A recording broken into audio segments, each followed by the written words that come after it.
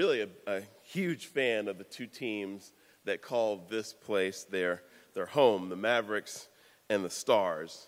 I love the Cowboys too, and I'm really excited about what happened yesterday, but I'm really, really happy to be here at the home of the Mavericks and the Stars, right here in the heart of the city of Dallas. So, during college football season, you'll hear me imploring our residents to pony up. I got my pony up pin on today. When college baseball season rolls around, you hear me talking about Dallas Baptist University and our need to support the Patriots. I understand that sports isn't for everyone, but as a fan and as the mayor of this great city, I understand the tremendous value that sports teams bring to our city. Sports gives us civic pride. It can teach us really important life lessons. Sports can inspire us, and they let us dream about the possibilities of being truly great at something. They give our families something to do. And I understand how important that is with 3 kids of my own. And it helps those kids in our city to stay safe and to stay out of trouble. It's that last point I want to focus on a little bit, and I would say that is probably the most critical thing to me and why I wanted to do this. I launched a campaign this past summer called the Summer of Safety, and that campaign was about letting all the families in our city know about all of the events, not that we were planning to create, but that already existed in our city that could help keep our kids safe and continuing to learn while they were out of school. Because generally, crime in a major city spikes in the summer because the kids are all home and they have nothing to do. And you know what? That campaign actually worked. We did something in Dallas this past summer that you frankly never see happen in major cities in America. That is, we actually saw violent crime fall in the summer months in our city because we were successful in getting our kids involved in our programming.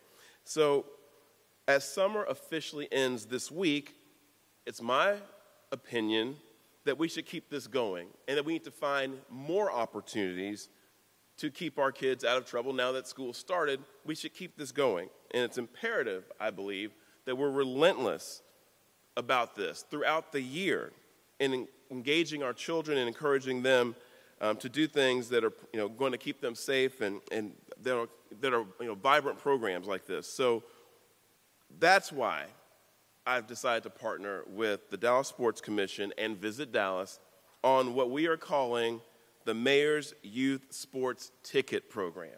This is our new effort that was inspired by our Parks and Recreation Department's very successful Teen Access Pass, which was a huge success this summer and last summer. What that pass did was it allowed teens to access fun and educational venues across our city like the Arboretum, the Dallas Zoo, the Perot Museum, and Bahama Beach Water Park. We want to apply that same concept to sports. So the Mayor's Youth Sports Ticket Program is going to provide a limited number of free tickets to Dallas residents between the ages of 12 and 17 for sporting events across this city and across this region. Each ticket that we provide to our youth is going to come with an additional ticket for a chaperone so that the parents of these children will be able to accompany their kids. So I would be remiss if I didn't say all the folks who helped make this program possible. We have some amazing partners on this, and we're very blessed to have many of them with us today. The Dallas Cowboys are working with us on this program. Of course, the Dallas Mavericks and the Dallas Stars, the Dallas Sidekicks, the Dallas Wings, FC Dallas, Fair Park First, SMU, Dallas Baptist University, the University of Dallas, the University of Texas at Dallas, and the Texas Motorplex in Ennis are all partners in this inaugural Mayor's Youth Sports Ticket Program. We also have some events that will be participating, including the MEX Tour, the World Food Championship, the First Responder Bowl, and also we're going to have an opportunity for our kids to attend the Women's NCAA Final Four this year. So we hope to add new partners and new teams in the future, but that's who we have in this initial iteration of the program. Now, this is for the public to hear. Before everyone in the region starts calling us asking for tickets, I want to emphasize something. You have to be a City of Dallas resident to be eligible to participate in this program. And I want to remind everyone that these tickets are limited, so we won't be able to give free tickets to every single person who wants one.